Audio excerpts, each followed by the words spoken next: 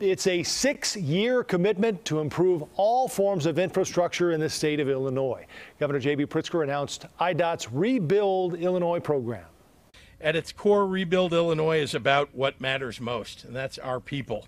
And together we are building an Illinois that will outlast all of us, leaving a better and more prosperous future for generations to come.